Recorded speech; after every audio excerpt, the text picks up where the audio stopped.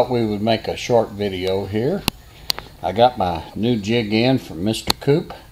This is the 30-inch Ultimate, and I did get a hold of him and ask him about making a little modification to it, and he said that was quite all right, do what I wanted to do. And I thought I would show you what kind of a modification I made into wanting to make hat bands. And 30 inches, well, it's actually 25 and a half or whatever he says for his working area.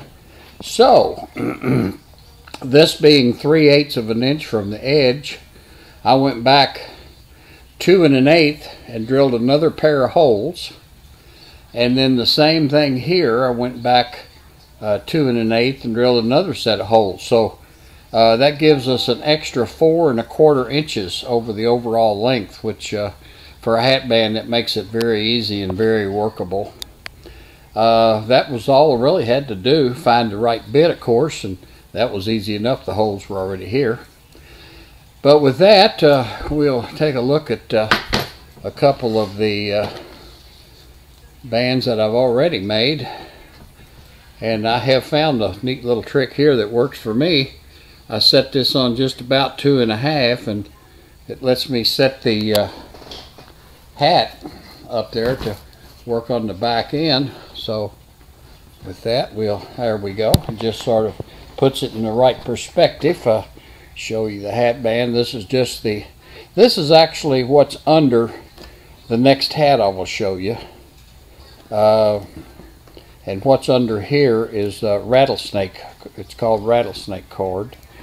And those ends I didn't plan on using, but what happened was I didn't plan ahead. I didn't have enough cord really to tie the 2 knots in there that I really wanted to do, so that worked out all right. But it's just a standard cobra knot, and like I said, this is kind of my first attempt at a video, and really my first attempt at doing paracording. So I just used the knot that was easy for me, which was the bracelets. I'm not a big fan of the bracelets. I use them to tie the knots. And so now here's a little more dressier hat, and this is the cord, the rattlesnake cord, that's underneath of the inside of the other hat.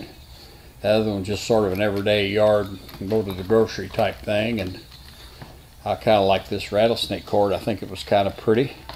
And of course, if you're going to have rattlesnake cord, you got to have a rattlesnake tail on it. Let's see here if we can get a little better view of that. Now, I intentionally and on purpose tightened the knots down more on one side than I did the other to give it a little bit of a curved effect. If I can show you that very well, but anyway, it came out okay. So that's it, and that was why I needed the extra length, because that's that inner piece of paracord is like 27 1/2, and those extra holes in there just really worked out good, really did. So I want to thank Mr. Coop. This is Mr. Danny Hammers on this end, and hope you enjoyed my little video, and you might want to think about adding those couple of little extra holes there. I did want to know the exact measurement, so I did try to keep it rounded off, and but it did work very well. This is a very nice jig. He does excellent work on everything I've noticed that he does. He does excellent work on, so kind of nice having him in the paracord hobby, so to speak. Okay, with that, we'll say goodbye. Miss Patricia is in there rattling pots and pans. She just fixed a nice dinner we just got done, and thought I'd make this quick little video. So long.